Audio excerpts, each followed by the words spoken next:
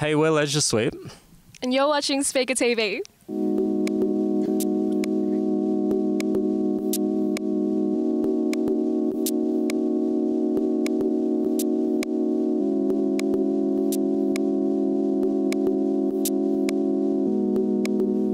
I was really shy as a kid, so I always knew that I wanted to sing, but I never actually did it until maybe late high school. So it wasn't until like year 11 to 12 where I actually kind of thought, oh, maybe I should pursue this.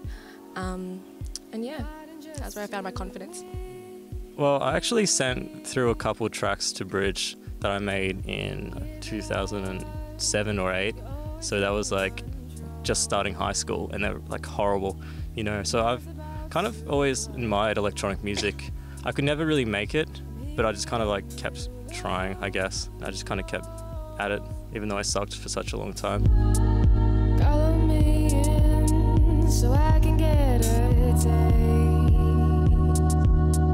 of love without no sense. I was watching something on television and I heard Leisure Suite just being said, and I thought it just summed up our sound really nicely. And yeah, so I told Mitch and he was like, yeah, done. Yeah. I'm very uncreative when it comes to names, so when she came with that, it was like, oh, it was like the first name you mentioned to me, and it wasn't like, no, think of like, let's brainstorm it. It was like, yep, that's cool, I'm happy with that. So we just like rolled with it, I guess. Well, we've always done the production ourselves. The first EP, we had a friend, Bong, who plays with us now, mix it, but we've kind of taken the liberty to do that ourselves now and taken a more DIY kind of approach. Some parts of it is because we wanted to take more control. Other parts is because it's pretty expensive to palm off music, and like when we got it, we actually quoted our next EP coming out, and it was like $6,000 to finish it, and none of us, you know, neither of us have $6,000. But like we've also sent it off to a couple of friends, got a couple of mixes back, and it hasn't been what we wanted.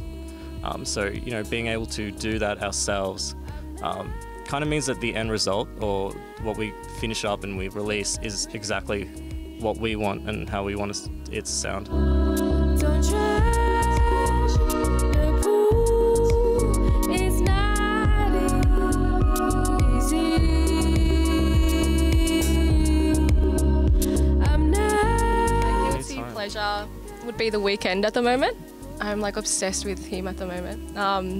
Can't Feel My Face, and yeah, killer. I'm such a sucker for pop bangers, like well-written pop songs. I'm such a sucker for. And I think you are as well. Yeah, my guilty pleasure at the moment is Taylor Swift's new album. The production is amazing, and as pop goes, it's actually, you know, really well written. I actually really like it a lot. I didn't know that. I didn't know that you liked Taylor Swift. Yeah, I love Taylor Swift.